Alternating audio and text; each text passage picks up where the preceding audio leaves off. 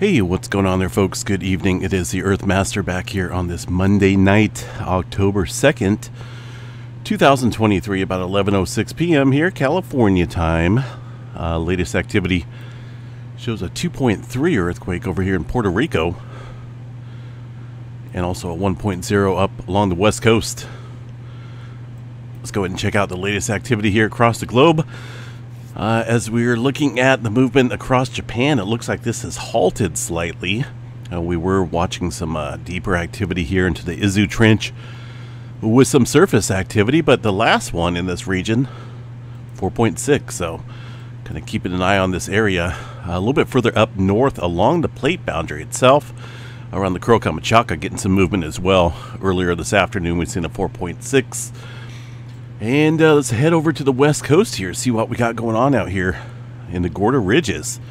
2.8 coming in earlier this evening, just about a couple hours ago. That's just shy of the Cascadia subduction zone. Still got some movement going on up at Mount St. Helens, although most of this activity looks like it is from earlier this morning. And I'm sure there's a couple other earthquakes in there that have not been included on the events, on the event map up here. Northern California, a little spotty out here. Of course, the Clear Lake volcanic field around the Cobb Mountain region of Northern California, continuing to see activity there with the hydrothermal plants in full swing. One earthquake outside of the San Jose region, a 1.9, just off of the plate boundary here. And Southern California, got a handful of earthquakes down here, but nothing major. No major swarms, no major unusual activity to take note of there. Yellowstone National Park, looks like we got about 10 earthquakes or so, of a little swarm maybe earlier this afternoon. Let's go ahead and check that out on the Yellowstone overview map here and see what we have. A lot of these are missing. We'll go back to the previous day. I think this, well, it looks like some of these are, when is this from? The date's kind of cut off there, so I think this is, we're going to have to wait until maybe tomorrow to see the data. Not really seeing it show up too much here.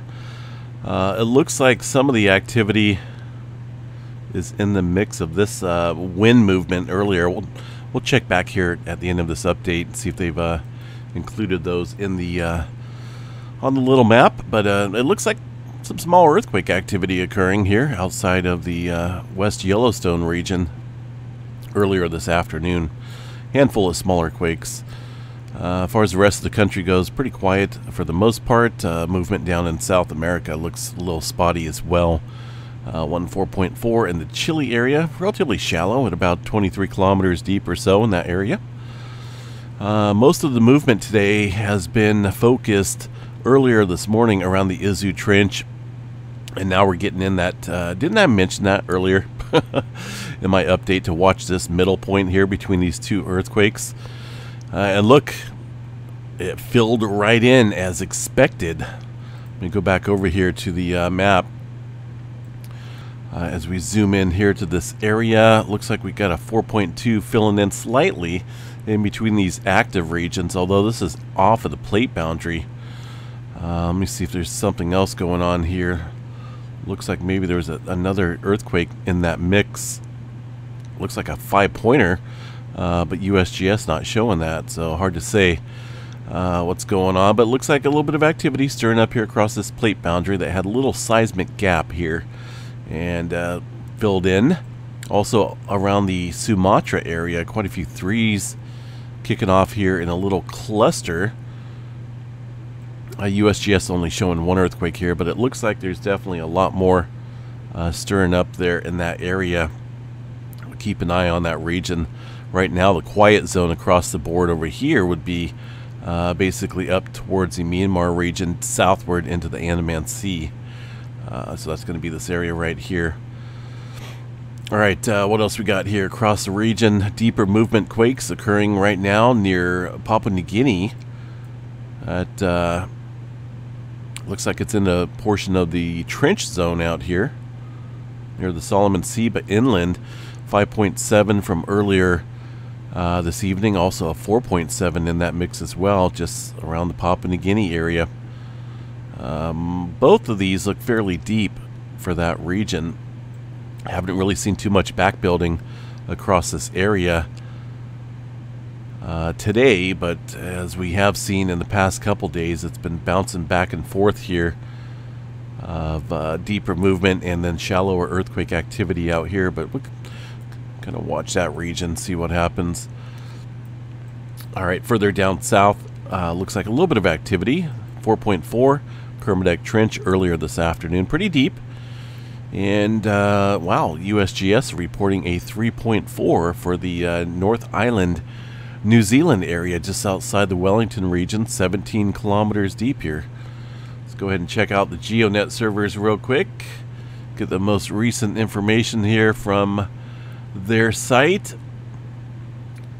Looks like a handful of earthquakes over here on this map. These are, let me go over here to the earthquake specific map here real quick and see what we got. An hour ago, 2.6, 2.9, 2 hours ago, 2.9. It looks like there's some type of swarm going on off here, with specifically within this area of New Zealand. Just kind of hard to tell if it's offshore or what, but these last earthquakes there shows like some type of swarm occurring within that region of the North Island area. Let's see what we got here. Looks like it is showing up for the most part, maybe on this station here. Nothing big, but looks like a little swarm kicking up here. South Island, still seeing some activity down here. Looks like this has increased in the last 24 hours. This is where that 6-pointer struck, well, I think over a week ago now. Still seeing some aftershock activity. It was quiet for a little bit, but it looks like we're noticing some plate tectonic stress down there, building things up. So keep an eye on New Zealand. Just going to catch or check out the drums here real quick, see if we got anything specific here to note.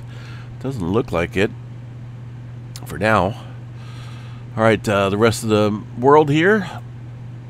What do we got coming into Texas right now? 3-pointer. Texas never lets me down, right? It's always got some type of activity out there, whether it's weather or earthquakes. This 3-pointer occurring out in the oil fields out here outside of Snyder, Texas. Up into the Alaska area, still seeing some movement up there. A little bit of activity across the Aleutian Trench of 4.2. That earthquake early this morning. So for now, you know, looking at what we got here, another 4.4 coming in to the New Guinea area. Stretching over towards the Indonesia Islands region. Definitely seeing a pretty good cluster across this area.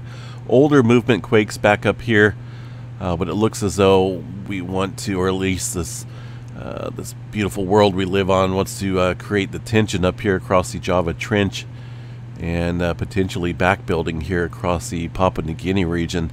It is quiet here across the Fiji area for now, but we have seen some deeper movement quakes here in the last couple days that has allowed for quite a bit of stress to ramp up across this plate boundary. But we'll keep an eye. A lot of times we'll see forward advancing movement on a large scale, similar to what we're seeing right now, and then it will back build here across the plate boundary. So keep an eye for some deeper, maybe some larger scale activity here across Fiji. And New Zealand's definitely getting in on the mix as well, with that uptick in the aftershock department there around South Island. Keep an eye on this area. All right, see what else. The Atlantic Ocean pretty quiet for the most part. Mediterranean, a couple 3s and some 2s out there. Let's check out space weather. We forgot to check that out this morning here. Oh man, look at this feature. That is a broad region of a filament right there that could blast off. I'll have to keep an eye on that. It's really not associated with any solar flares, but goodness, that is a beautiful large area that we'll have to keep an eye on. A lot of times these things shoot off this beautiful feature into space, and it is almost directly facing Earth. Goodness, the sun looks absolutely beautiful right now. It's beautiful features. So let's see what we have here. Kevin Filament here. He's actually mentioning it. Greetings. Solar activity so far on Monday has been at moderate levels. A very large filament stretching from the sun's southern hemisphere into the northeast quadrant is currently front and center.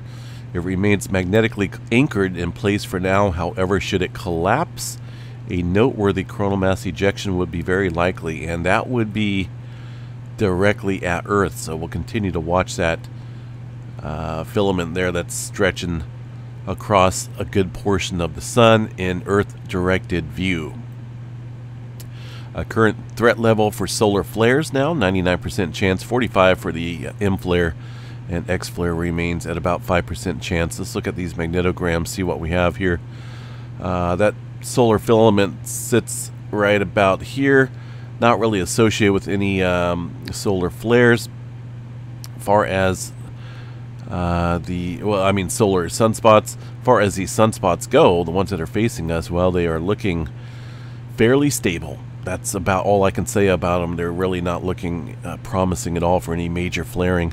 In fact, this region over here has dwindled quite a bit. But we'll watch this little center core here. It looks like there's a little bit of complexity around this center portion. But again, I don't think there's too much to worry about in terms of the solar flare activity. The main threat right now is going to be this beautiful filament that could create some interesting weather, space weather, if that decides to blast off from the area of the sun, Earth directed for sure.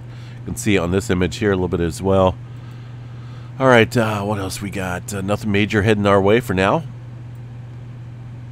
Not a whole lot of auroras popping up here either. Very minimal chances.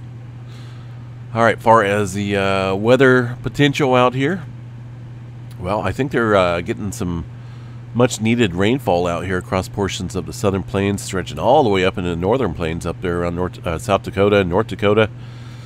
And that's bringing with it some severe weather threat. Let's go ahead and check out the long-range models here.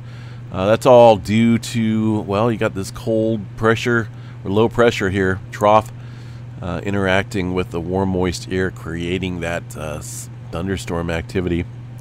And that low pressure here is going to bring quite a bit of cooler weather, chilly weather out there across a portion of the eastern states. And I think that's well deserved. They have been cooking out there underneath the influence of high pressure for quite a while. So looking at that, that kind of scoots out of the way. Really no major setup as we enter into the middle of October. But we'll continue to watch these patterns and see how they play out. Looking at the area of the North American plate, or the North American continent region, does show that massive low pressure up here towards the second week of October. That is quite impressive, as that will be bringing probably some rainfall and snow into the Pacific Northwest. Doesn't look like I see any major high pressure ridges out here for the West Coast, just basically around the portions of Canada. For now, it looks like that high pressure system wants to position itself right in that area. All right, folks, I'm going to jump off here. Hope everyone has a good night. Please stay safe out there. Right now, seismograph stations pretty quiet. Hawaii, let's see, we really haven't checked out Hawaii here as far as earthquake activity goes. Fairly minimal, a couple small quakes around the Pahala area. I don't think we got anything major to chat about there across Kilauea Volcano. Still sitting at a yellow and advisory, but that's what it's been out at here for a little bit. As far as the cams go, not a whole lot going on as far as any type of lighting up of the lava lake area. The tilt meters out here would give us a good indicator if something's building out here. But let's see if I can get that real quick. I'm still not back to myself 100%. I'm getting there, but I'm sure you guys can still hear it in my voice. I'm lucky I've lasted this long. A little bit of tilt here over the last 2 days, but it's just this up and down pattern. There really hasn't been any major uptick in the tilt meters here. Just a gradual increasing and then sometimes leveling off here of tilt across the Kilauea volcano, which is expected once a volcano, you know, ceases to erupt. You do get buildup of potential magma and whatnot below. But I'm really not seeing any major earthquake activity, no major swarms, really nothing that would imply that this thing is recharging quickly. If anything, it's slowly, and we're still seeing some gases down there, volcanic gases in the daytime that kind of seep up through the through some of the cracks there at the lava lake area up around the summit. All right, folks, I'm out of here. Have a good night. Stay safe. And by the way, I did not get a chance to mail off the prizes for the winners of the 100,000 subscriber giveaway. I've just been down most of the day. I will get those off tomorrow. And again, when I do, I will provide those winners with the tracking number as I promised. So hopefully tomorrow we'll get those off. I'm going to try to venture outside here. I know fresh air is good when you're sick, but I've just been pretty much lounging all day, being lazy. I'm just trying to get over this cold I've picked up out of the blue. All right, have a good one. We'll catch you guys back here tomorrow sometime. Peace out.